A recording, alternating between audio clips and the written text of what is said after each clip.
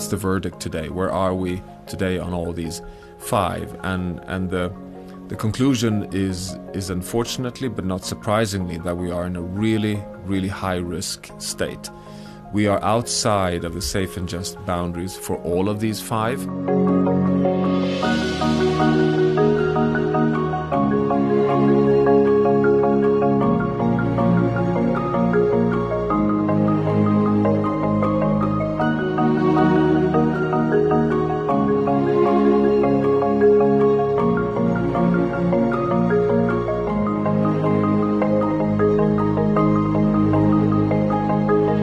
If there is a physical ceiling, there must be a social floor. And that social floor, from the donut economics framework, is defined from all the equity-based social dimensions of human well-being that we all aspire to. So they have, parameters like life expectancy, gender equity, human development index, all forms of education. So basically all the social parameters that matters for humanity, and that becomes the donut, because it's in the end, conceptually, the space between the social floor and the biophysical ceiling that the world can develop in. We also have more and more evidence that the more pressure we put, the planet does not respond in a linear way. You can have long periods of very limited change because of healthy, resilient oceans and atmosphere and ice sheets and ecosystems, but push them across thresholds, really physically based, precise points, they will shift from being dampening stress to self-amplifying stress.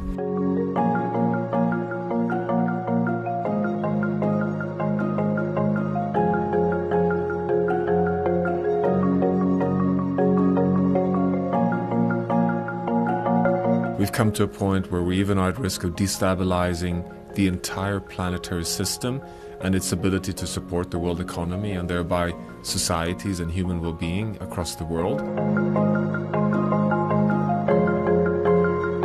So to hold a safe and just climate stability on Earth would require from us not only phasing out all fossil fuels in record pace, but keeping all carbon sinks intact in ocean and nature on land. So of course tying in on the other Earth system boundaries on biodiversity and on fresh water and on nutrients, but also absorbing more greenhouse gases from the atmosphere, so removing carbon dioxide. It flags the need to start really scaling fast different forms of carbon capture and storage and direct air capture.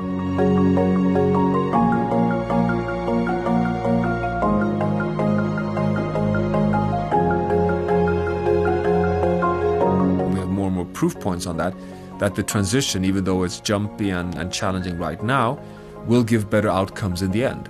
That we will have healthier, more modern and attractive lifestyles once we reach that net zero fossil fuel and net positive nature future, which is not going backwards, it's really moving into a more attractive future. And I think that's the conversation we want to have basically on in every school and every bar in the world.